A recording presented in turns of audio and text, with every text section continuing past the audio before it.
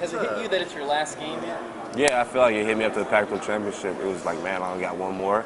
But at the end of the day, I'm just super fortunate. I'm just taking this time and enjoying all the pageantry and all the stuff that's going on with the Rose Bowl, and I'm just super blessed to be here. What does this program mean to you?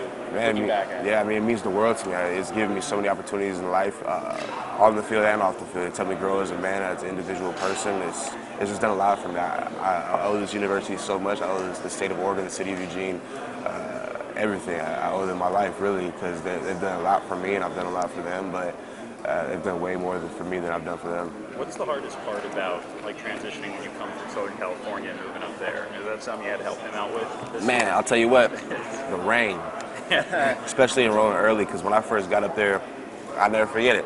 It rained 2 weeks straight when I first got up there, and I would call my mom. I was like, man, I knew it rained, but I didn't know it rained like this. Like, you ain't tell me it rained like this.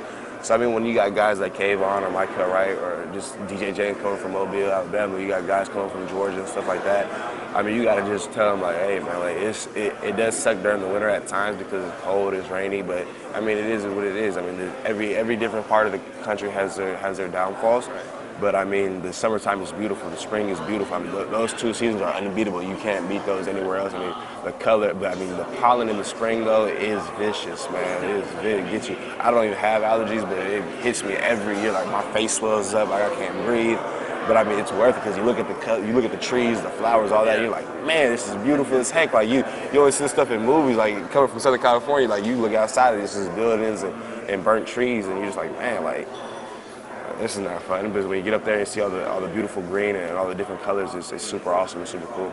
Is it I mean, how surreal is it seeing, the top player from Southern California in back-to-back classes now come into Oregon, and kind of what that says about you guys were able to do, bringing kids out of here? Yeah, I mean, I feel like that's a tribute to the coaches and a tribute to the recruiting, because I mean, you have to go down and recruit, you have to come down because it's a hotbed of talent.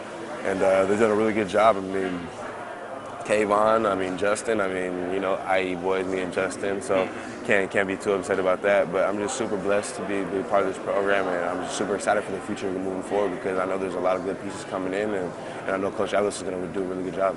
Yeah, what was the most impressive part about his year as a freshman, and especially coming on in the second half like he did? Yeah, I just feel like the way he stepped up and filled into his role. I mean, a lot of young guys kind of get stuck in the spotlight and they'll get lost in the shuffle, but I feel like he kept his nose to the grindstone and just kept working really hard, and he did his job, and he never got outside of the framework of the defense to try to do too much and try to be a Superman type thing. He played without his 111th, and he's making money out there. He's doing his thing. He's making plays, and that's all you can ask.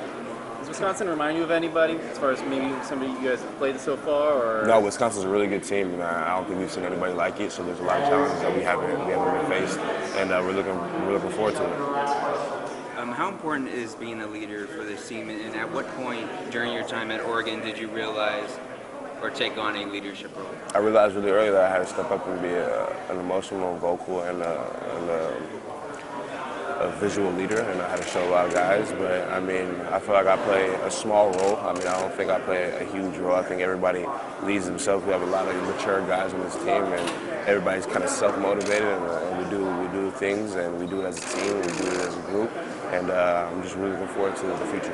And how do you manage to dial that energy you have where you're having fun, having a blast, the life of the party 1 minute, and the next minute when you're on the field, it's all business and you're ready to play? I feel like that's the way I was brought up. My parents always told me to enjoy everything, just be where your feet are, and just have fun with life. But at the end of the day, when you have to work, you have to work. There's no way around it. You can't cheat the grind. You really can't, because when you cheat it, you're gonna get hit in the face really hard. So I feel like when you respect the game respects you, and I feel like we've done a really good job this year as a team. We're gonna wrap it up here. Thank you guys.